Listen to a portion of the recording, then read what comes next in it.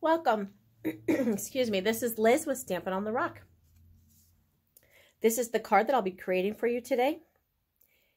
It has a great visual appeal, but it's real simple to do with the correct measurements. So I'm going to give you those measurements to help out. It's a quick Christmas card if you still need some Christmas cards to create, but you could so easily change the patterns of paper to any pattern of paper that you have and do the same idea. So it's very versatile design. So let me get started with that. The stamp set I'll be using for today is called Heartfelt Wishes. And I have real red cardstock. This is just an 8.5 by 11 piece of cardstock cut in half at 4 1/4.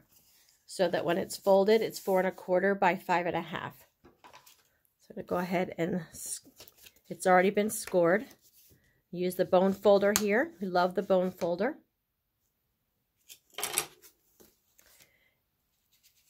And then pattern pieces. Again, you could grab any pack of pattern paper you have, but this is the heartwarming hugs.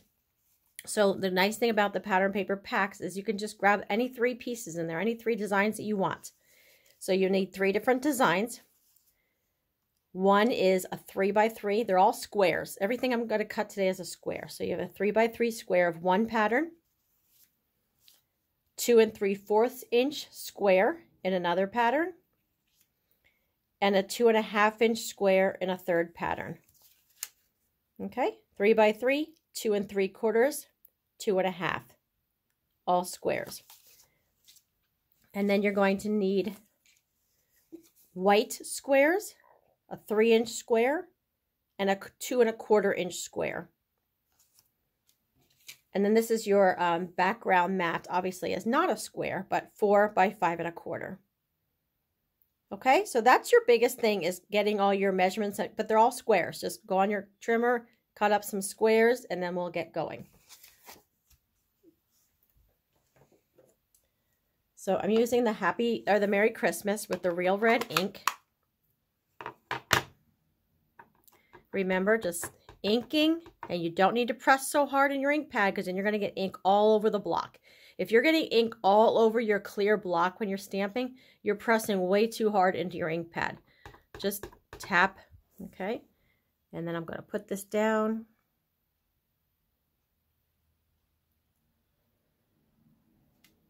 And now I know what my words are going to be. A lot of times I will stamp my words first before I attach all my pieces, because if I go ahead and stamp my words and I haven't done anything yet and my words come out mushy, or I did something crooked, or I missed something, I can flip it over or grab another piece of paper.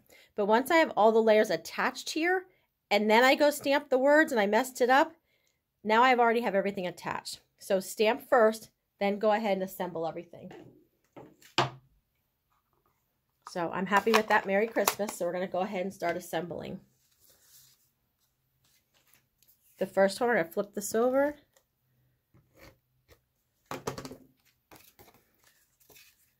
We'll put our first layer on. This one has lots of layers. Okay, that's our first one. And then I want to go ahead and build this. So this is my largest piece, my 3 by 3.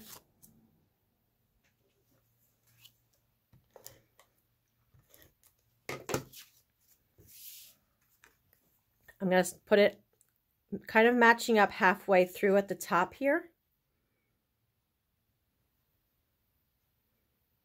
And lay that down. Okay, and it's going to go past the white cardstock a little bit. That's okay. All good. And then my next layer is the white, is the 3 by 3 white. And that one is going to go this way. Okay, so the next I want my 2 3/4.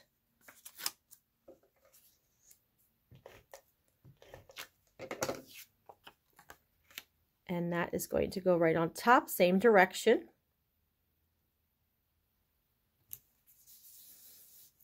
Okay.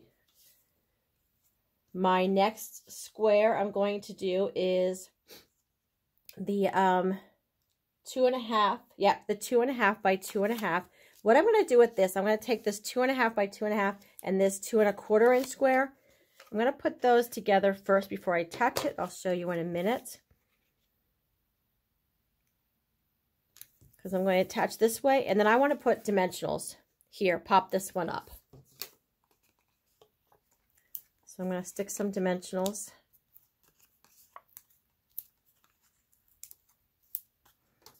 I'll take off those backings.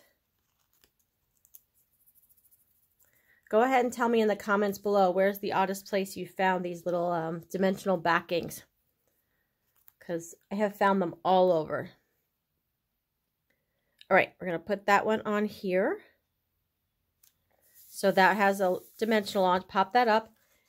And then what I did is I took the tree punch, the pine tree punch, grabbed another piece of paper here.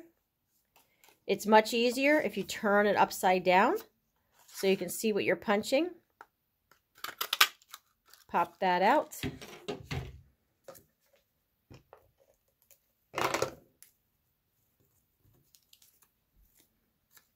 And there we go. So like I said, the biggest thing is just getting all your squares. Get all those squares cut out. And you have your card. And there it is, guys. How was that? Quick and simple. And if you want, if it's a dark piece of paper, you can add white to the inside to make it a little easier to see when you're writing. And then that's your finished card. So I'm going to give it a few other tries with other pattern paper to see how different it looks with other packs. But hope you enjoyed that, and comment below what you think. Or again, tell me where you found those dimensional backings, right? All right, talk with you later. Thanks so much. Bye-bye.